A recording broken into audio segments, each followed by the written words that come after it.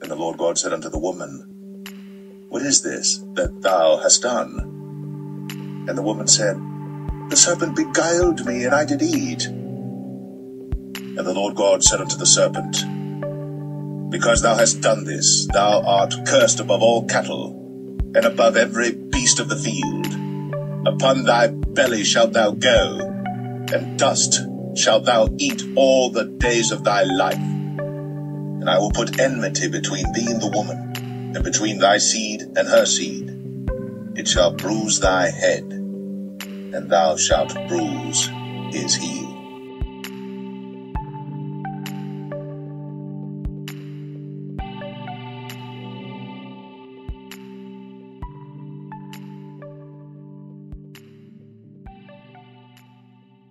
It never seems to amaze me on how clueless many people are when it comes to the kingdom of darkness and its beast culture. The Most High said he will put enmity between the serpent seed and the woman seed.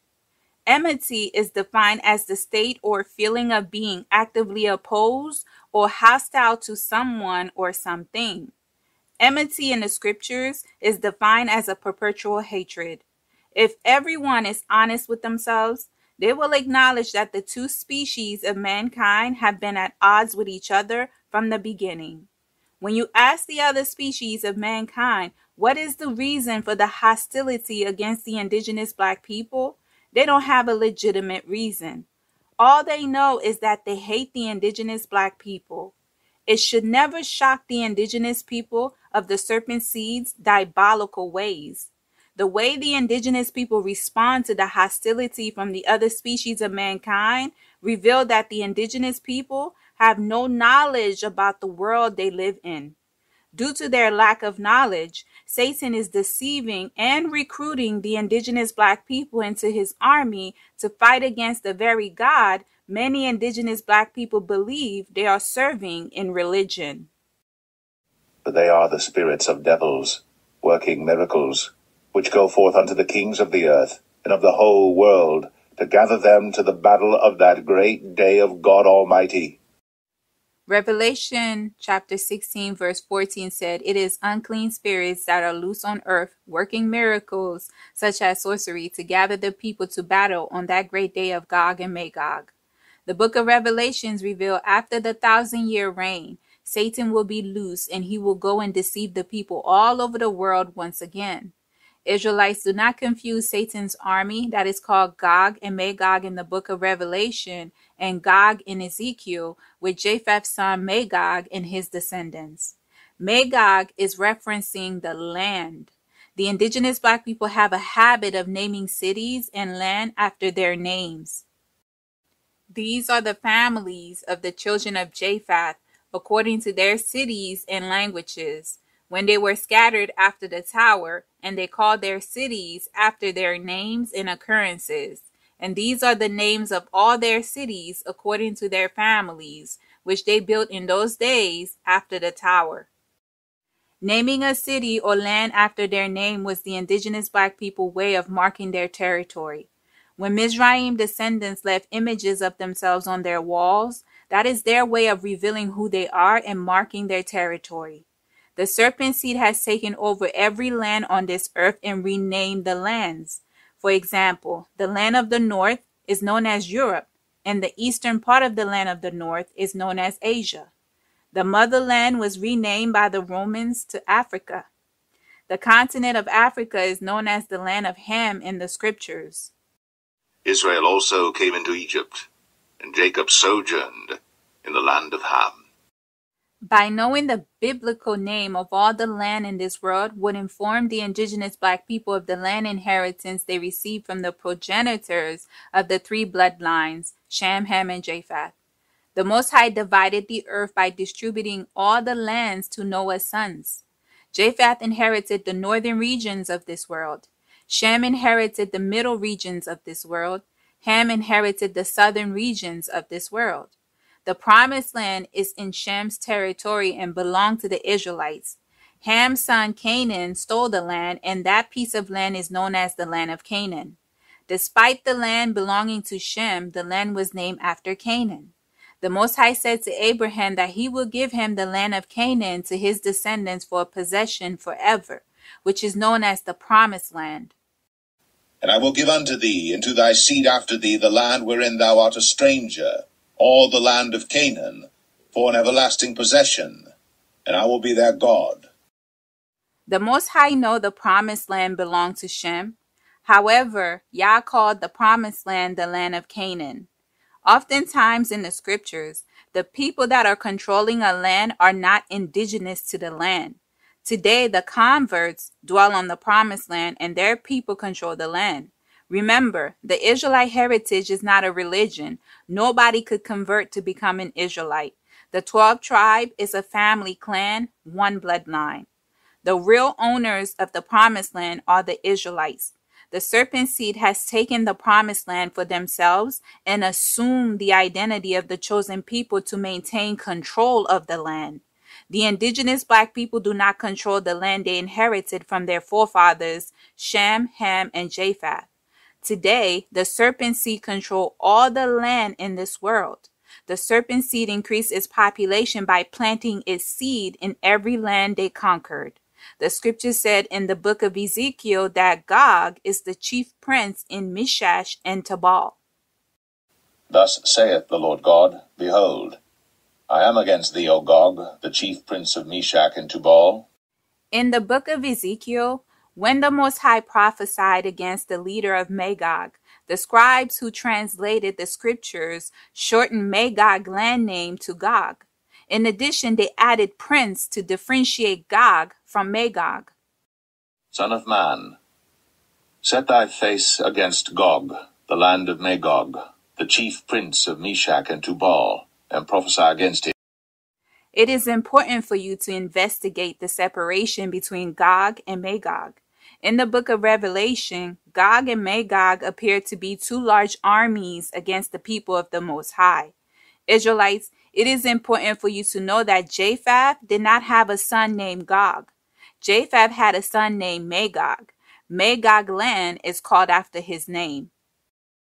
The sons of Japheth, Gomer and Magog and Madai and Javan and Tubal and Meshech and Taras. The book of Ezekiel is revealing that Gog is a person or power that will be in control in the land of Magog. Oftentimes, prince in the scriptures are spirit beings, not a person. Remember when the two angels went to Sodom to carry out the Most High's judgment against the city of Sodom and Gomorrah? The angels took on the likeness of men. And there came 2 angels to Sodom at even, and Lot sat in the gate of Sodom. And Lot, seeing them, rose up to meet them, and he bowed himself with his face toward the ground. Angels are spirit beings, and they can take on the likeness of people to operate in the physical realm. The scripture said, be careful on how you treat strangers because you may entertain angels unawares. Israelites, do not confuse Magog, Tubal, and Meshach, Japheth's sons, for the demonic powers the scriptures are speaking of. The battle of Gog and Magog is prophesied for the end times. The book of Revelation revealed that Satan is the one that will deceive the nations and gather a vast army to fight against the people of the Most High in the Promised Land. And when the 1,000 years are expired, Satan shall be loosed out of his prison, and shall go out to deceive the nations which are in the 4 quarters of the earth, Gog and Magog, to gather them together to battle, the number of whom is as the sand of the sea. Japheth's sons, Magog, Tubal, and Meshach, passed away a long time ago. It is not Magog descendants, the son of Japheth, fighting against the people of the Most High in the coming battle. The scripture said Gog, the chief prince, would gather a large army. And thou shalt come from thy place out of the north parts, thou and many people with thee, all of them riding upon horses, a great company and a mighty army. The scriptures is letting us know that Gog is an evil spirit that is controlling the land of Magog. Gog is another name for Satan. Remember, Satan is a fallen angel. He can disguise himself just like the serpent seed disguised themselves to deceive the indigenous black people. The scriptures said they take many forms. And Uriel said to me, Here shall stand the angels who have connected themselves with women, and their spirits, assuming many different forms, are defiling mankind, and shall lead them astray into sacrificing to demons as gods. Here shall they stand till the day of the great judgment, in which they shall be judged till they are made an end of. And no marvel, for Satan himself is transformed into an angel of light. Therefore it is no great thing if his ministers also be transformed as the ministers of righteousness, whose end shall be according to their works. Don't be surprised when spirit beings take on the likeness of men to carry out their deeds in the physical realm. To operate in the physical realm, a disembodied spirit need a human suit. We are spirit beings. Our spirit is living in our human body. Death occurs when our spirits separate from our human body. Unclean spirits can take over a person's body as well as the animals. Remember when the demon legion asked Yeshua to enter the pigs? The book of Daniel revealed when the Most High sent his messenger, an angel, to give Daniel understanding of his vision. The messenger said to Daniel, he was held by the prince of Persia. The prince of Persia was a demon. Michael, the scripture said, was a chief prince, came to fight against the prince of Persia. Then said he unto me, Fear not, Daniel, for from the first day that thou didst set thine heart to understand, and to chasten thyself before thy God, thy words were heard, and I am come for thy words.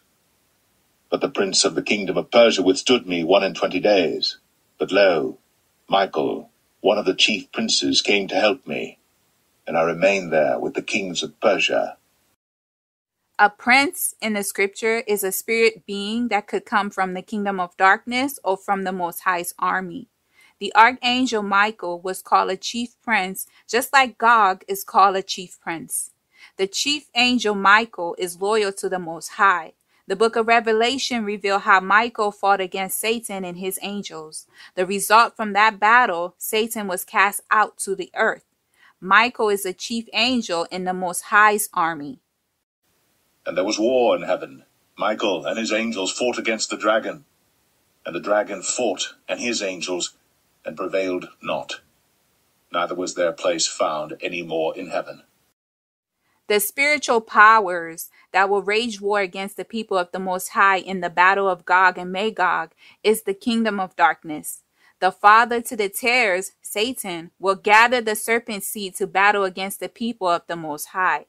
We can boldly declare that the serpent seed has taken the identity of the indigenous Black people all over the world. The serpent seed is making life a living hell for the indigenous Black people with their barbaric ways. The scriptures reveal to us in the book of Enoch how violent the seed of the serpent is to themselves and to other people. And the spirits of the giants afflict, oppress, destroy, attack, do battle, and work destruction on earth and cause trouble. They take no food, but nevertheless hunger and thirst and cause offenses. And these spirits shall rise up against the children of men and against the women, because they have proceeded from them. What righteous people would unleash biochemicals on the people to test their evil inventions?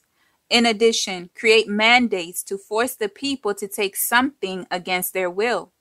Who would brutally murder an indigenous Black person and take a selfie in front of the body for the world to see many generations later?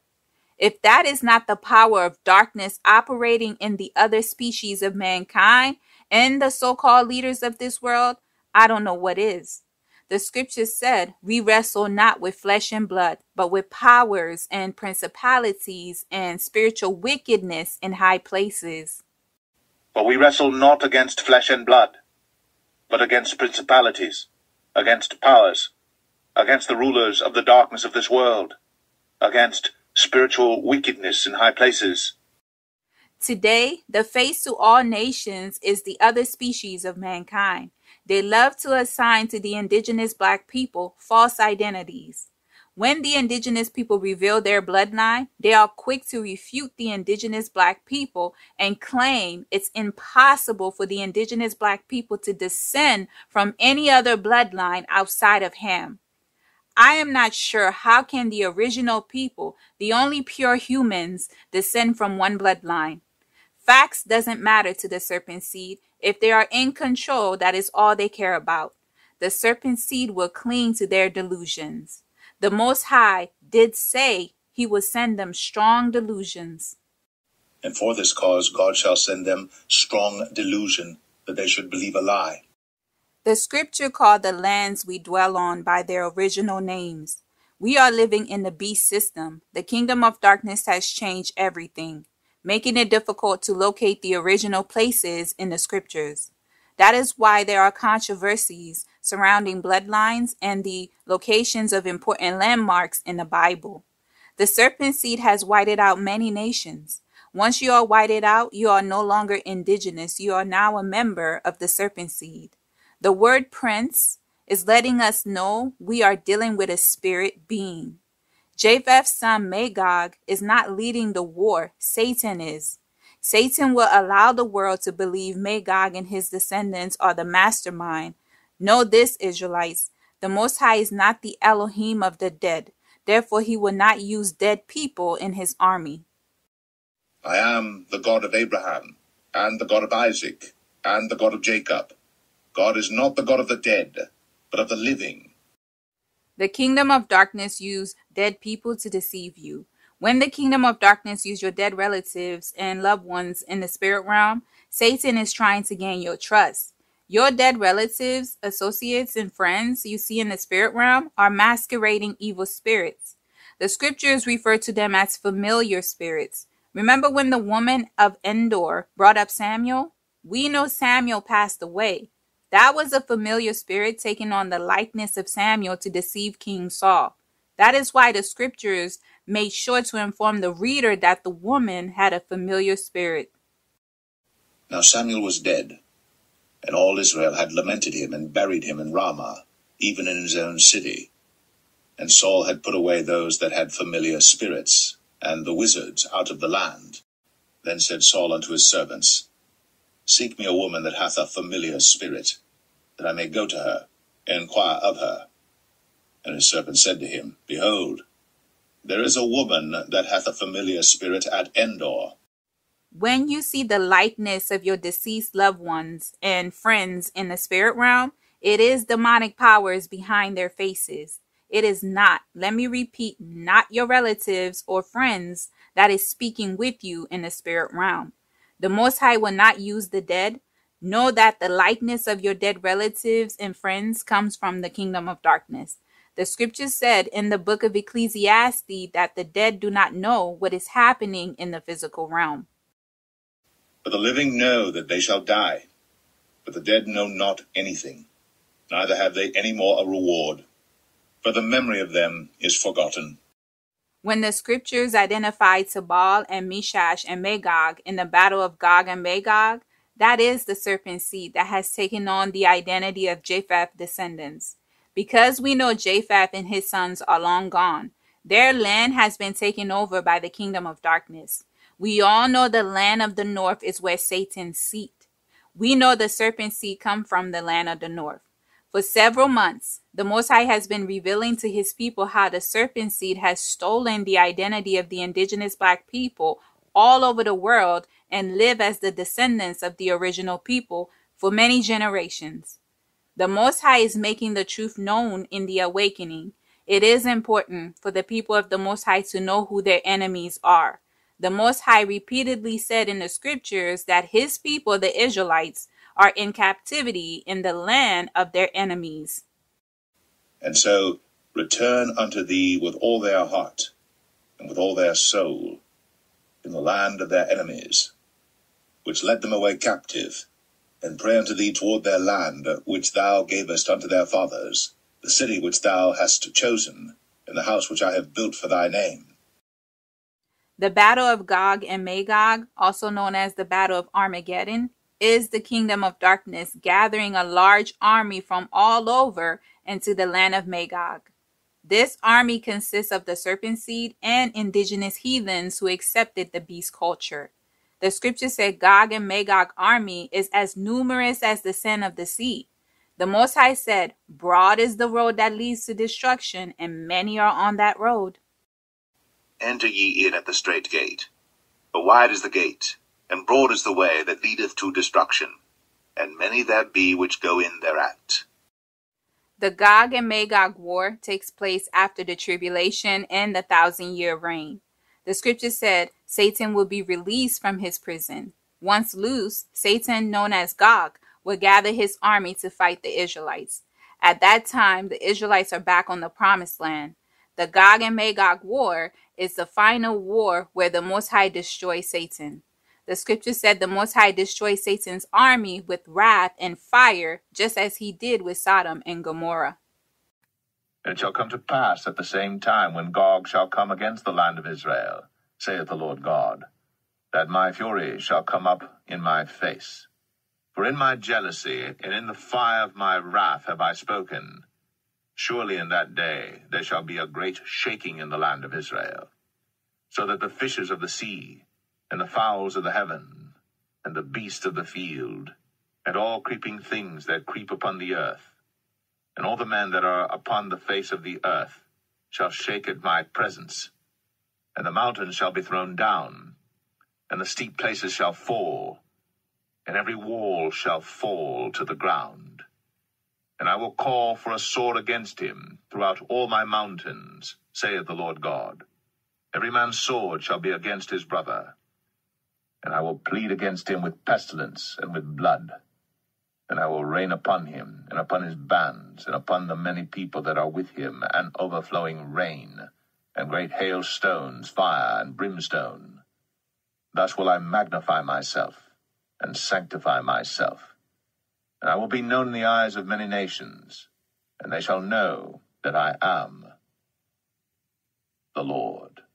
And they went up on the breadth of the earth, and compassed the camp of the saints about, and the beloved city.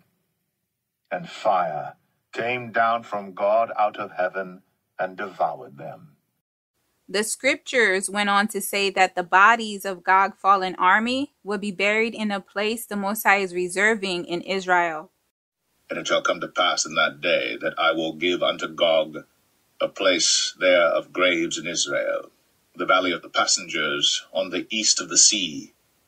And it shall stop the noses of the passengers. And there shall they bury Gog and all his multitude. And they shall call it the valley of Gog. Israelites, it is important for you to know who your enemies are and the subtle signs that reveal to you the hour we are in. Knowing about the latter days should not be a mystery to the people of the Most High.